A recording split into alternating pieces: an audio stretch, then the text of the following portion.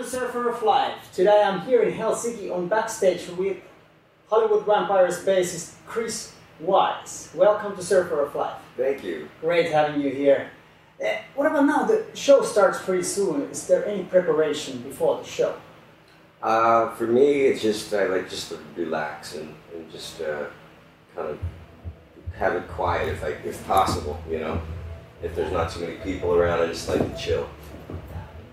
You've been touring now over 30 years, am I correct? Pretty much, yeah, pretty much, definitely. Started pretty young and touring in vans and stuff like that, and graduated to buses and planes and stuff, so yeah, I've been doing it a long time, yeah. How has it changed during these years? It doesn't, the essence of everything doesn't change, you know, like even when I was playing a small club or a big festival or something like this, for me, it's the same kind of thing, same preparation, it's the same job essentially, whether there's, you know, 1,000 people or 10,000 people or whatever, so for me it's all about just kind of, just relaxing and being comfortable, you know, is really what it's about. Just letting the show happen. I already did all the work, so, you know, just kind of being in a tranquil place before the show and just the same stuff all the time, you know. And trying to get some yoga in and take care of my neck and back with all the bass playing, you know. And just let it happen. That's what music's all about, you know. Not being too rigid. Every night's different. Enjoy the flow. Yeah, exactly. How heavy it is to play bass? You play actually double bass, right? Yeah. Contrabass and... I have an electric double bass out here with me, and it's great. It sounds fantastic, super deep, and I also play with a bow. I play German-style bow. The German-style bow is a little bigger frog, so you kind of hold it like that, and you play with it like that, as opposed to the French bow, which is on the outside. You see the violin, the cello, the viola, all like kind of a French bow style. So I kind of prefer the German bow. It feels a little more, you know, I don't know, maybe it's more rock or something for me. But yeah, and I get to run my bass through effects and all that kind of stuff. And it can keep up with loud guitars and all that. So that's a really cool aspect of this show. I get to do it on a couple songs. And I also have a band called owltheband.net, and I feature a lot of bass stuff in that band too, where, you know, for years bass players would have bloody fingers because they just couldn't keep up with the volume of everything. And then the big bass is, you know, is acoustic, so it's hard to amplify it. And I spent many years working on amplifying it, and then finally found a really great electric upright bass that is great sounding, and it's called a Messenger, and it's a great sounding bass. But it is heavy, and takes a toll on your back a bit, you know. And but it's really great to amplify an upright bass. It's a beast, you know. It sounds really fat and big. Right. Yeah. How do you keep yourself in shape? You told me that there's something on your back, probably because it's heavy to have the double bass and the German style. Yeah, it's very physical, and the shows are really physical. I also play with Frehley from Kiss, and that's a real physical show, and I do a bass solo every night, and that'll start adding up. And basically, yoga has been a big help for me. You know, I try and do it a good few times a week. And there's a lot of great classes out there nowadays. You can just like on YouTube, and you can download and so on. So I've been doing a lot of Ashtanga yoga, which is really great. And again, it's that tranquil thing.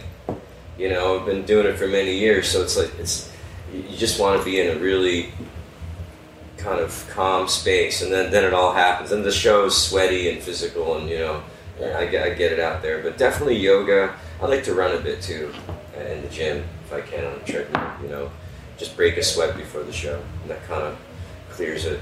You know, starts me over again for the next show. How was it for you when you started playing? Or did you realize that how physical it is right from the beginning, or did you understand that you need to do some physical exercises as well when you started playing? When I started playing, I was inspired by Iron Maiden, Steve Harris, and there's that very physical kind of bass playing, and I got very addicted to Steve Harris, and I had to learn everything he was doing, and So the bass itself can be a little bit of a physical workout, but you know, that's the aspect I enjoy. It's almost like a very physical type of bass playing. You know, not just casual. You know, kind of aggressive at times, but you do it what a song calls for as well. It doesn't always have to be aggressive, of course. You know, sometimes just holding down the fourth's good. You know, but yeah, Steve Harris was my original inspiration, and a very physical finger style. Yeah. And to me, that became like almost like, you know, sports. I got very competitive and wanted to be able to play everything under the sun. You know, and, very inspired by Steve Harris, and then that led to double bass later on. I went to college and picked up the double bass so I could go to school for music at the time in upstate New York, and that was really a challenge because I could already play, and then I was holding a bow, just trying to get one note, you know, in tune, and the fretless aspect. So again, technique and focus and stuff like that is really what it's, you know, what you rely on. You know, how important it is to find for yourself new challenges. Like you said, you stepped on a different instrument.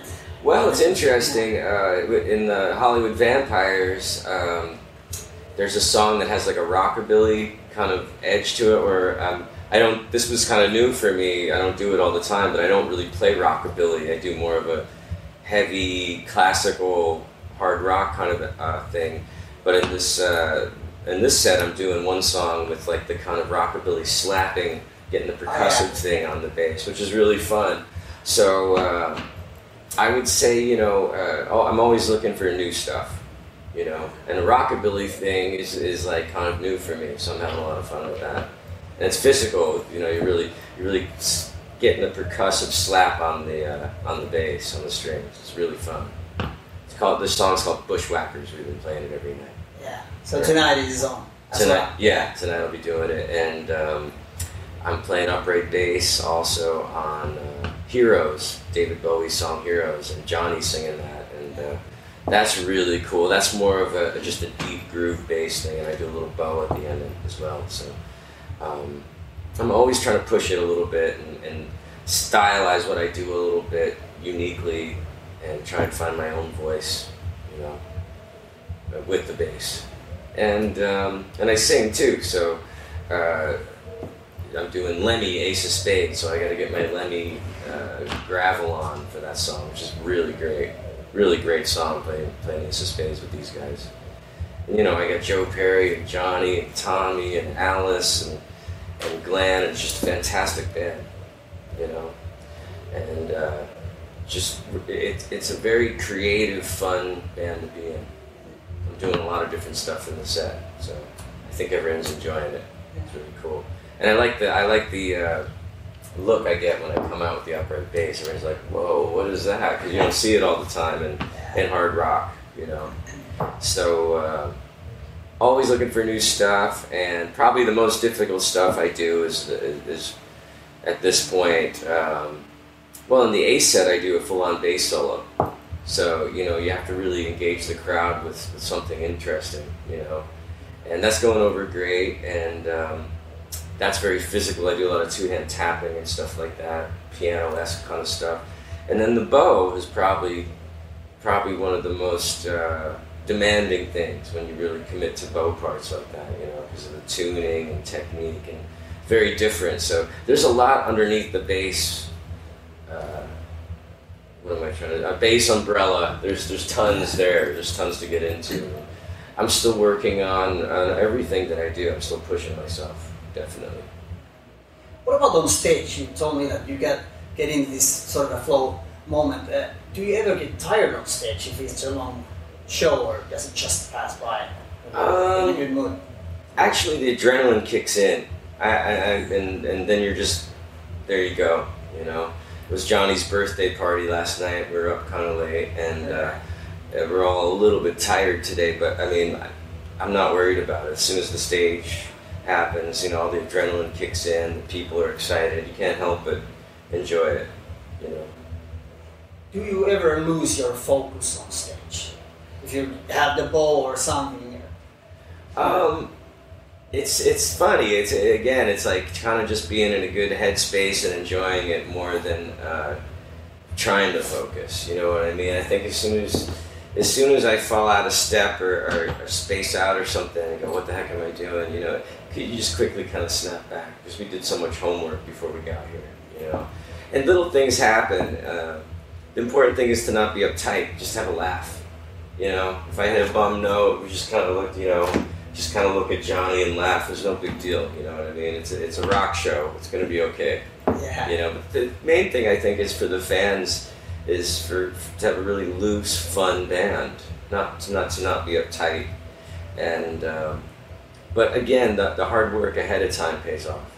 Like, you know, if I might space out and go, oh my God, that woman in the crowd's beautiful, and then, oh, what was I doing? But it snaps back quickly. You know what I mean? So. Again, the homework's really important, and you were mentioning, you know, how has anything changed, you know, over the years? Really, nothing's changed. I'm living a little larger. We're flying around in a private jet and stuff with these guys. It's quite awesome. But the real thing, the craft that I'm working has not changed. Right. Just honing it. Nothing changes. When I was in my teens playing in little bars and stuff to big shows, nothing changes. Do the hard work in the beginning so you can enjoy it, you know? That's basically it. Have you done any mental practices? You told me you do yoga, and that's as well mental as physical. Yeah. Is there any other ways you prepare yourself, or you said stay focused, running or whatever? I think it's clearing the mind is the most important thing. We were talking about that earlier. Yeah. Clearing your mind so you don't have all this chatter and stuff. And I try and just have that quiet time before the show where I'm not somewhere else. Just really clear your head out a little bit. And that's it. That's really it. You know, you have to hone your craft, and you always work on it. But again, you do the homework, and then everything falls into place. You know, and I've been doing it a long time, so things happen every night that you don't expect on stage. Something might not sound right. You can't hear something. Maybe you knock yourself out of tune. But again, no one cares. They just want to see a good show. And they want to see you play well, of course, but I mean, like, the little stuff's no big deal. So my biggest preparation is just that tranquility and yoga or running. And that way I kind of reset my body for what's next, the next show. And I enjoy that. I don't like too many people backstage and big, most of my musician friends are kind of similar to me. They just look at quiet before the show, and then, the calm before the storm. How important is the connection with the crowd when you're up on stage? Well, it's really important. They've been very excited on the Hollywood Vampires tour. I mean, they're just, you can feel it right when we walk out on the stage. And what a group to be in. I mean, Alice Cooper and Joe Perry and Johnny Depp.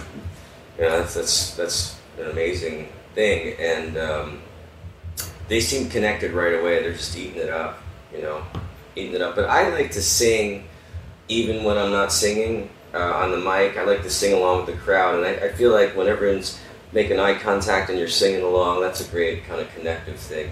And I like to throw out, I don't play with a pick that much, but I like to throw picks out and try and get it right to the person. It usually hits them here, or something like that, And that's fun. And if they're not paying attention to me, sometimes they'll get hit with a pick. So that's kind of fun. And I'm getting a better aim. Sometimes I get it right to the girl's cleavage and it goes down. Okay. It's really funny because they're like, oh wow. So it's eye contact and singing along with them, and you get big smiles back, and that's what I like. Yeah. You're a great musician, and you've been playing a long time and having a great long career. What are your keys to success? I think it's that formula of having the high standard for yourself first, and then everything falls into place. I work really hard on my bass playing and being consistent and having my tone and taking that seriously. You know what I mean? I think the key to success is having that high standard and not ever changing it. You know, so if I'm playing a little gig at a club, same preparation. You know, you got to think like a champion fighter. You know, you can't be like, oh, this doesn't really matter. Why bother doing it? You know, so having the high standards, always practicing, not taking it lightly. There's tons of people paying to see us. You know, I don't take it lightly. You know, I want to deliver something and make them feel great about the fact that they came to the show. You know, and gelling with the band, being a fun hang with the band, and being sensitive to what's needed in songs and stuff like that. You know, but that's all part of your standards for yourself, high standards for yourself. If you're gonna be like kind of half-assed, it's gonna show. So if you really take it seriously, hone your craft. You know, I don't warm up too much, which is kind of a thing because I've been playing for so long. But I might play a little bit in the day. I have a practice bass, a little Steinberger bass. But right before the show, I kind of just want to play fresh. You know, just, for some reason that's how I like to do it. You know, and again, it's the years of preparation and practicing that makes it all consistent for me. You know. How do you level up talent and hard work as a musician? What do you think about word talent? Well, I've seen guys that don't really have as much natural talent put the hard work in and get pretty far. And again, it's art. It's not sports, but you can kind of compare it to it and learn from athletes as well. But I think it's a lot of hard work is where it's at. You know, because you can get better. You can train yourself and make yourself better. So sometimes some of the people with all the natural talent take it for granted and don't do the hard work. So you have to have that formula of hard work. You know, like when I was preparing for this, I would go over some of the songs are covers and some of the songs are originals and stuff. So I would go over it and over it and over it and really check out what the bass player did, you know, on the song. Say if we're doing a Bowie or if we're doing, you know, anything, the Doors even or whatever, you know, really trying to find out what the song is all about and what's in the song and know exactly what's there so you can kind of take it from there if you want to develop it. But yeah, no messing around. I hate when bass players don't learn the lines proper. They just kind of follow the roots and stuff like that. It's like the bass is part of the song, so you know, having that diligence about that is really important. You know, I think that's why I get called for all the bands. Probably, yeah. Yeah. So that to me is really important. So again, just go for it 150% if you're going to do it. You know, I'm all about the bass, and I've made it my life. So, you know, it's probably similar to like a sports person that just has to train every day and all that. You know, it's the same kind of thing. Is it your passion, or do you have any other passions in life? Yeah, it is. It is, and it's a vast thing to be into the bass the way I am because there's so many styles, there's so many approaches, and the bow is another kind of beast all to itself, and the upright, and playing fretless versus fretted, and all this kind of stuff. So it's I made it my whole life, you know, and you know, just enjoying the travel and the different foods and different people and cultures and things that I really enjoy. Instead of going to Starbucks, maybe find the local coffee places and things like that, because you know, I know what Starbucks is, for example. So you know, it's like food and music and all that stuff kind of goes hand in hand with the traveling. It's really nice. Yeah. Any special place you want to go over and over again in the world? You've been touring a lot. I really enjoy, you know, I was born in New York, so that's a special place for me to always play. And I live in LA, so that's really special. But I really enjoy playing in Italy because it's just, the food's so amazing. And some of the best food in the world, I think, is in Italy. But as far as like a live experience with the shows, I think South America, like Argentina and Brazil, is some of the most high energy crowds. I mean, the first time I did it, I guess maybe 20 years ago, I went down there and I was in a band called The Cult for many years. And my first experience was playing with them down there, and I just could not believe the crowd's energy. The whole crowd pogoing, and I remember thinking the balcony was going to fall down because they were jumping around so crazy. I was like really amazed by the high energy. So I would love to go play Brazil with and Argentina, South America in general, with the Hollywood Vampires. I haven't done that with them, so that would be a cool thing. And I'm looking forward to, there's going to be more coming up later this year with Ace, and I heard about Japan possibly coming up for the Vampires and all this stuff. So, you know, Japan's an amazing place, and again, different food, different culture. I like just kind of picking up all that from the people. And but we're all the same. Everyone screams at the shows the same, you know, and it's really exciting. And it's just nice to touch people with music like that, you know, and learn a little bit back from all these different people, you know. And I used to teach, so that one of the things I did like private lessons with bass, and I would learn so much just from my students, just had different perspectives and different interests, you know. And I would look at things a little different, like, oh, this guy wants to play polka music or something, you know. And it was just different kinds of people, different interests. So it's a very enriching lifestyle. Yeah. What about before the shows? Are you ever nervous, or were you nervous before, like say 20 years ago? Or... No, you know, it's real natural for me. The stage is more natural than sometimes just walking around in your normal days, because the stage is.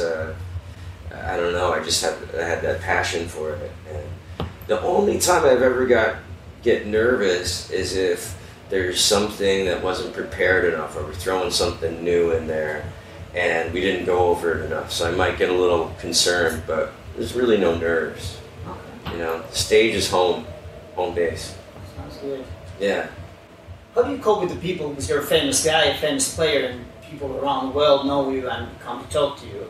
Is it okay? How do you? That's a total privilege. You know, if people know me, it's a total privilege. I mean, I've been associated with some very famous people. You know, like I mentioned, the Cult. I played with Ace Frehley.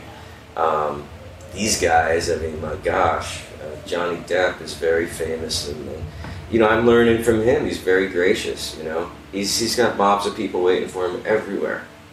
And he goes out and enjoys meeting them and signing things for them and stuff. So it's a privilege. So you might be in a mood or whatever. You don't have to ever be rude. You can just wave and smile, and maybe you need to get some sleep that night and not stand and sign things. But you can always be nice and smile. I think people appreciate that. But for the most part, we all the guys in this band take time to go out and sign a few things and say hello. I mean, that's what we're here for, right? So. I don't think it's the greatest attitude to kind of just be like, oh, all these people want to see me and say hi. I don't understand that. Wrong business, that's yeah, right. Maybe you're in the wrong thing, you know. So it's a total privilege. Yeah. And I'm privileged to have you here. Thank you very much. Me too. Thank you very much for the show. A couple more questions in general. Like in life, what makes you feel down? What makes me feel down? Yeah. Well, I think it's too much focusing on yourself, and you know, like you know, depression and stuff like that. It's big in the news right now. You know, there's been some, you know, suicides and things like that, and it's funny. It can be there's an illness and stuff out there, but I think you have to have purpose in life. It's some sort of higher purpose, and for me, it's my family and my friends, and connecting with people. I think keeps you in a good perspective. You know, we all have our blue days or whatever, but I always remind myself, like, man, I'm living a fantastic, very, very interesting life. So the only thing that gets me down is probably focusing on myself too much. You know what I mean? Just snap out of it. Enjoy people and new friends and old friends. And, you know, I just called my mom and dad, and it's just great to have that relationship. And nothing really gets me too down. Just my own head, my own thoughts. You know, it's really important to we're talking about this a lot. It keeps coming up. But clear the head out. So, be careful of what you're repeating to yourself, because you can very quickly change it, and again, I've seen a lot of people, a lot of musicians have depression and stuff like that. Just focus on somebody else. There's no need to get stuck like that. You think we're able to change our mindset? I think the mindset's the most important, and everything follows. I know as soon as I change my attitude, I notice things change around me right away. And we are vibrating pitch and energies, so people pick up on that. So I think you have your head straight. What I love is The Power of Now from Eckhart and Power of Positive Thinking. Yeah, I know that. And some of these books I can just read and listen to over and over again. You cannot go wrong with those. No. And as soon as you just give yourself 10 minutes of that and go off and do your day, it's going to tune you in the right direction, and enjoy all the good things in life, It's funny, it's not my first barbecue, so to speak, playing on stage and playing, but you got to really appreciate it. You got to go back to when you were starting out and remember, like, man, I would just die to be up there and do that. You know what I mean? And it's just, there's a lot of great stuff to appreciate, positive stuff every day. And sometimes just the simple days are great. We had a day off yesterday, and we had a nice birthday dinner for Johnny, and it was just really wonderful. So, focusing on other people, whatever I feel a lack of, change your thinking and see what you got. See what you have. Think in surplus. You know what I mean? Think about all the things you do have. So that's kind of something we all struggle with. But I think just get off your own. For me, I just get out of my own head. Oh, I don't have this going. I don't have that going. That's not going to do anything for you. So that's kind of where I'm at. I try and tune my head a little more positively. I hear you. That's what I'm trying to do for myself. Yeah, we're all trying to do it. It's really important to remember that, though. But it's good to know that there are some methods to do that. We I can think really so. focus on, like you said, the audio books or books, reading books, and people. Yeah. Teaching ourselves, learning more. A friend turned me on to The Power of Now maybe 20 years ago or something like that, and at first I was like, it just says the same thing of what's going on here, and then it clicked. That's a great one. That's a great help. And Dalai Lama, The Art of Happiness, is a pretty great one too, So those kinds of things help me a lot. And music can turn you on to a whole, like if you're inspired by a song, you just play it over and over again, maybe in the gym or whatever, that can really do a lot for you. Music can transform you and help you envision what you want and how you think about the world, So I utilize that a lot, definitely. I think you pretty much said it already, but there's sort of a standard question here at Surfer of Life, the final one, is what makes you happy? I think connecting with people, making new friends, connecting with people, and enjoying that, I probably get in my own way and isolate at times like that, and as soon as I change my head again, boom, that makes me happy.